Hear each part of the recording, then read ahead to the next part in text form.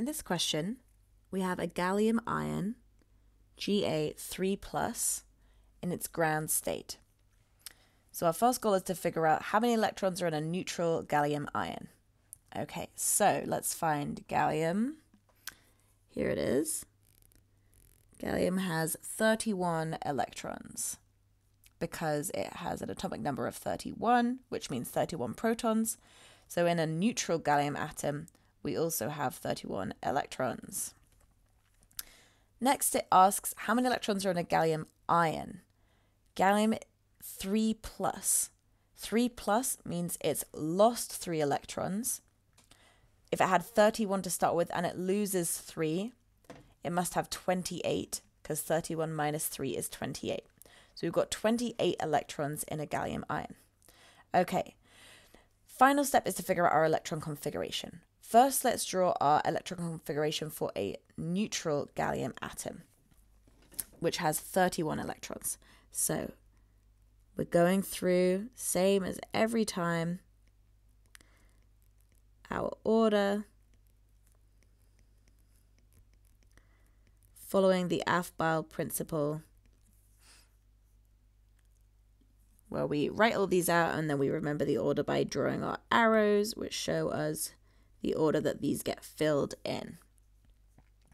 Okay, so we've got 31 total electrons. The first 2 are going to go in the 1s orbital, in the 1s subshell. So that's 1s2. The next 2 electrons are going to go in 2s. So 2s2. The next 6 will go in 2p. So that's 10 in total. We still need to get to 31 for our neutral atom. Next we have 3s, which can fit up to 2. Next we have 3p, which can fit up to 6. Let's see, how many have we got so far? We've got 18 electrons in total so far. We need to get to 31. Okay, now looking at our diagram, we might think 3D comes next, but remember we're following the arrows, not the rows. So 4s is actually next. 4s can fit up to 2 electrons. So we've got a total of 20 electrons now. We still need to get to 31. After 4s, we fill 3d. 3d can fill up to 10. So it's going to be 3d. We've got 11 electrons left to fill, so it's going to be 3d10. Finally, we have 1 electron left, which is going to go in our 4p subshell or sublevel.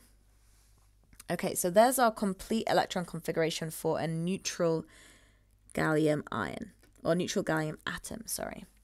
Okay, the question's asking us about a gallium 3+ ion. So we know it's going to lose 3 electrons.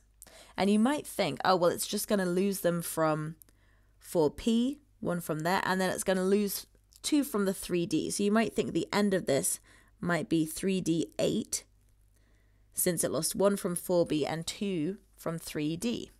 However, that's not actually how it works.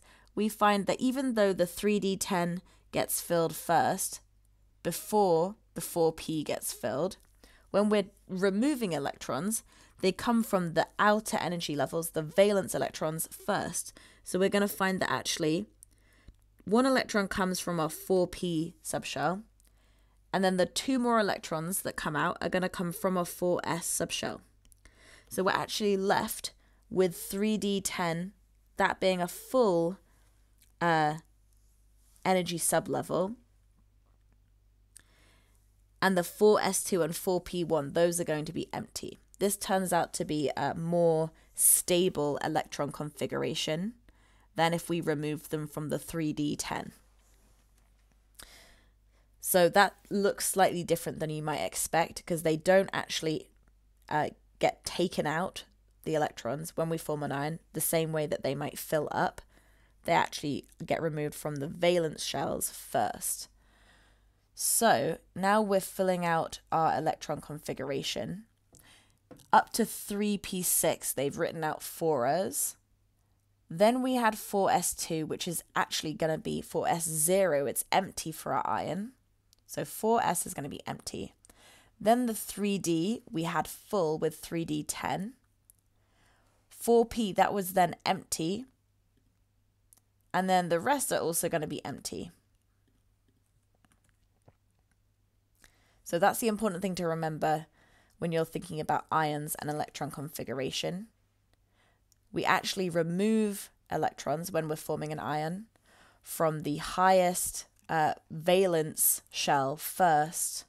We don't start taking them out of a lower overall energy level, such as 3D, until we've already removed them from energy level 4, from the 4s and the 4p.